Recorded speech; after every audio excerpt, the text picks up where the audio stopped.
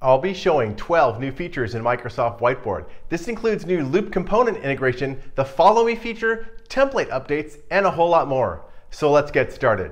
The first new feature is reusable whiteboards. I'm here in a Teams meeting and I'm going to open up Microsoft Whiteboard here from the share tray.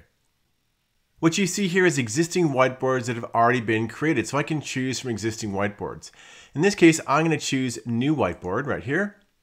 And now I've got a new whiteboard. If you want to get back to that list of all your different whiteboards, click the Home button right here, Whiteboard Gallery, and you can get back to them really quickly. So we'll go into the one I'm editing. The second new feature is support for loop components in whiteboards. Loop components are collaborative components that are rolling out across M365. You can have these in Teams, now in Outlook, they're coming to Word, there are loop pages as well. I'm going to switch over to Teams and grab a loop table component that I've already been working on so we can collaborate in this meeting. So let's go to Teams. Here's a chat I had with Nestor and Patty, and here's my loop component right here. I'm going to go and copy link right here. Click this. Now let's go back into the whiteboard. And now I can go and we can collaborate in real time, and I can size it a little bit bigger, and we're going to have Patty and Nestor add things as well.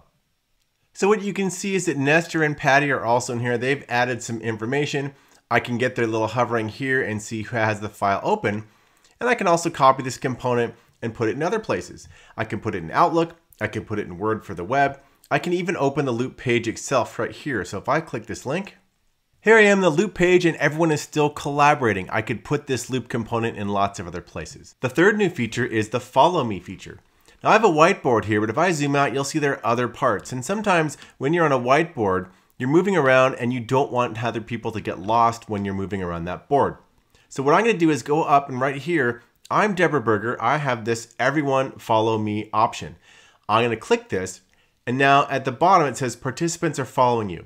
Now the other people have to choose to accept your following request. So let's switch over to Nestor and Patty and see what that looks like. I'm switched over as Patty here, and there's this little Deborah Berger invited you to follow their view. So I will click accept. Now it says I'm following Deborah Berger. So as she moves around the whiteboard, my screen will move with her. I'll have Nestor accept as well really quickly. Okay, Nestor also has the same little invite to follow. So I'll click accept. And now I'm following Deborah Berger. So as Deborah moves around the board, I'm going to switch back, and you'll see that everyone else's screen changes from where it is here. So Deborah's going to zoom out, and she's going to go over here and zoom in really closely to this part of the board that says SMART, and we're going to have the specific, measurable, attainable, relevant, and timely goals. So we're going to zoom in and we're going to work on this attainable part right here. So I'll say, now let's switch back to Nestor and see what his screen looks like. So as Nestor, it's zoomed into the exact same spot, attainable. Here's my sticky note. It says I'm following Deborah Berger. Now, if I want to stop following Deborah Berger, maybe I want to zoom out and look at a different part, I can still do that and zoom over here and check out other things as Nestor.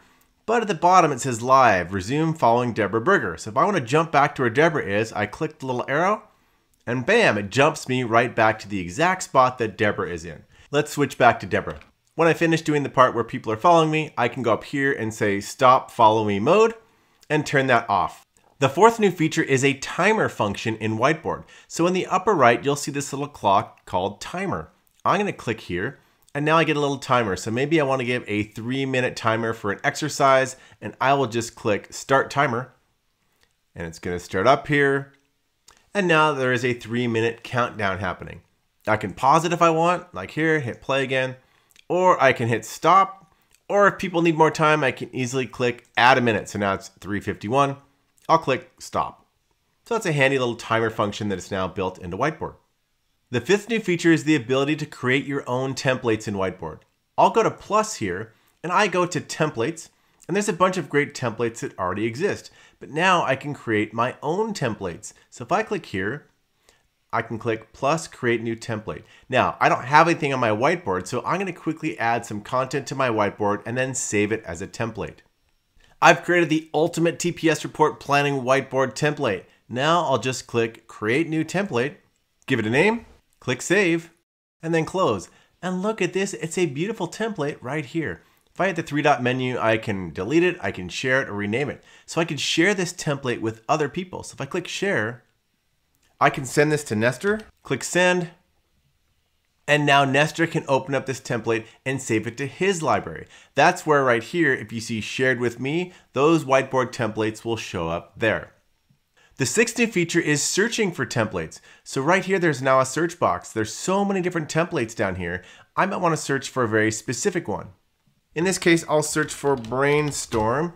And there's a few: brainstorm, topic brainstorm, brain writing, affinity diagram. So really easy to find different types of templates. In this case, I want the brainstorm workshop. I'll click here and go over here and click. And there is my beautiful brainstorm workshop template. The seventh new feature is support for YouTube video links as well as blog links and other types of web links. I'm going to paste a YouTube video link right here with Control V. And hey, there's a new video, my Microsoft 365 Copilot announcement on my YouTube channel. I'm going to paste a blog link in here as well. Hey, here's the What's New in Microsoft Whiteboard blog link. This is a live link. I can click it and launch out. And with the video, if I click play, it'll actually play the video right here on the whiteboard, similar to how you can embed OneNote videos from YouTube as well. The eighth new feature is what's called the velocity eraser. So I have some ink here, and I'm going to click on the eraser. Now, normally when you erase, it just keeps the same size. If I go here, I click, and it's erasing a little piece at once. Now, if I start scrubbing faster, my eraser is going to get bigger. See how the square gets bigger, and I can erase things really fast. So that's called the velocity eraser. Just click on your mouse and start scrubbing faster and faster, and the square will get bigger and bigger as your eraser. The ninth new feature is default labels on sticky notes. I'll go here and click plus on the left, go to notes, and I'm just going to click on a simple yellow sticky note. And I'll click here. Now first I'll just add some text. When I click away from the sticky note, it adds my name automatically. So I'm signed in as Deborah Berger. What this does is it makes it really easy to see who is adding what sticky note. And I'll have a couple more added from Nestor and Patty. You can see Nestor added a sticky note, so did Patty. If I hover, it's an active name. So it's really nice to be able to see what's going on. If you want to turn off the authors on the sticky notes, you can control that as well. Go up to settings gear on the right, click that, and there's a new authors option. Click this, and now I can just flip this switch off. And now all the author names are gone. The 10th new feature are improvements to fonts and formatting in sticky notes. First off, you can see that the fonts are already improved. It used to be kind of a cursive-y font, and now it's more a standardized font for all of the text in Whiteboard. And if I click in here, maybe I'm going to select this word, and there's the little A with the pen option to format text. I can bold, underline, and indent. Pretty simple options, but these are some nice improvements to be able to have in your sticky notes. The 11th new feature is auto-sizing and formatting in sticky notes. So if I have this and I make it really small, you can see that the font changes with it. It used to be that the font would get overlaid. Now it's really easy to make your sticky note bigger in this case, and the font auto-sizes with it.